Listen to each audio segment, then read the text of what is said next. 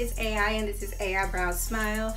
Welcome back to my channel for another video. Today is a good day. Today is a good day because I'm showing you all how to use this. This is a Gua Sha massager and it's amazing. It's small and petite, but it packs a lot of power and it can completely change your skincare routine.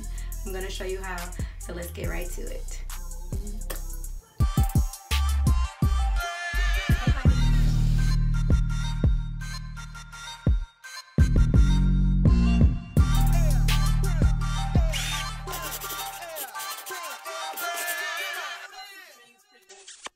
I'm looking a little oily today, so first I'm going to start by just doing my regular skincare. Just going to clean my skin, follow up with a moisturizer, and I like to use my Gua Sha massager after I've put my oil on.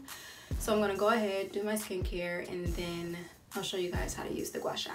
Let me tie my hair up.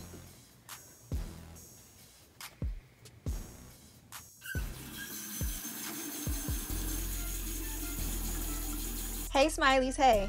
I'll be using my manual facial brush today instead of my go-to Skin Vigorate facial brush. This one is a dual-sided pore cleansing brush by Noonie. One side has super soft microfiber bristles and the other side is a silicone brush that is great for massaging oily T-zones and deep cleaning pores. It's easy to use. Wet the brush with a bit of warm water and apply a small amount of cleanser. Then gently massage the skin in circular motions to remove dirt, oil, and makeup. I'm starting with my Mary Kay Naturally Cleanser. It's a cream cleanser that doesn't lather very much, but it does a great job of cleansing the skin without leaving it feeling tight and dry. Afterwards, I rinse with warm water and use a damp towel to remove excess water. Step number one is done. Just cleansed. Typically I would exfoliate. I'm not going to exfoliate this time. You only really need to exfoliate twice, 2 to 3 times a week. So I'm not going to exfoliate today. I'm going to go right in with my moisturizer.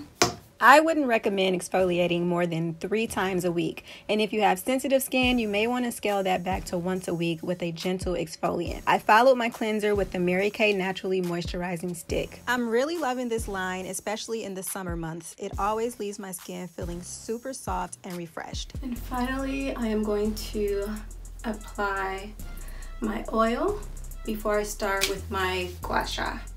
Just a few drops. There are many skincare serums or facial oils that work great with the Gua Sha tool. You want something that will help the tool glide over the skin and really work the product into your face without pulling or dragging. I'm using a few drops of my naturally nourishing oil. I love this stuff. It smells so good. Okay, let's do this. I like to start on the back of my neck. This is an area that can get really tense. I just glide it right up the back of my neck and it feels amazing. I repeat this motion about 5 times before moving on to the next area. Next, I like to give my shoulders a bit of attention as well. This is also an area that can get tight and tense at times. Same idea here. Slowly and gently glide the Gua Sha tool across the shoulder and up the neck. And really relax into it. Take lots of deep breaths. Then I move on to the front of my neck using the long flat side of the tool. Sweep from the bottom up. Hold the tool at a 30 to 45 degree angle and very gently glide it across your skin. The key word here is gently. You don't need to apply much pressure to get results. It's easy to want to apply more pressure because it feels good, but avoid being too heavy-handed. Most importantly, focus on areas that feel good for you. There isn't really a one-size-fits-all method to how to use a Gua Sha tool. All sweeps should be upward and outward and should follow lymphatic flow. Repeat each sweep 3 to 5 times before moving on to the next area. For the jawline and chin, glide the Gua Sha tool upwards from the center of the chin out to the earlobe. Hey Smileys. What are you doing, Brandon? I was gonna use the restroom, but yeah, I forgot you were recording. Husbands. What you mean, husbands? For the cheekbones, start at the nose and glide the Gua Sha tool upwards and outward along the cheekbones, toward the ears. I like to stop and massage areas that I feel needed the most, near my temples, for example. Pressure in temples is common and often caused by stress or tension in the jaw, head, or neck. Use the flat side for the cheeks using the same motion. The Gua Sha tool I'm using is made with amethyst, my birthstone and favorite crystal. There are many shapes, sizes, and crystal varieties. For the brow area, glide upwards along the brow bone, going from the inside out.